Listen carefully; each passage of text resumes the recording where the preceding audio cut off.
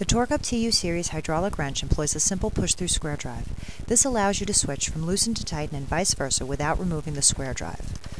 With the square drive extending to the right when facing the shroud, the tool is in position to loosen. To tighten, simply push the square drive to extend to the left.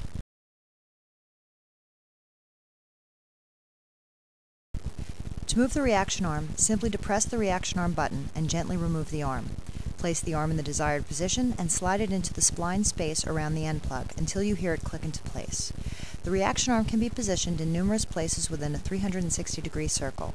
It will always be toward the lower half of the housing in the same direction as the square drive.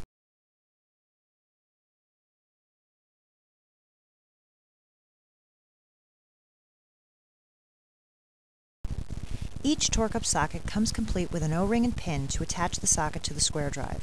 To ensure safety, never operate the tool without attaching the socket properly. To attach, remove the O-ring and slide out the pin. Align the pin with the pinholes in the square drive.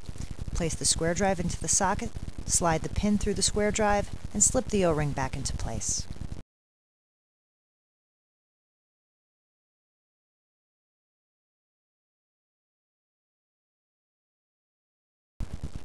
Once the tool has been placed on the application, attach the twin-line hoses.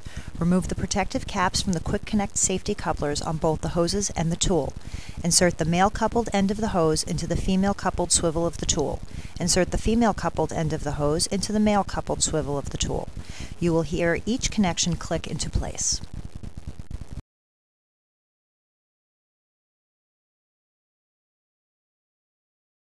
With the tool on the application, swing the tool reaction arm to a butt against the adjacent nut, keeping your hands clear of any reaction point. When setting the reaction point, use a flat surface for reaction to ensure full engagement and minimal twist or torsion. Do not use the corner of a nut, and make sure the hoses are clear of reaction.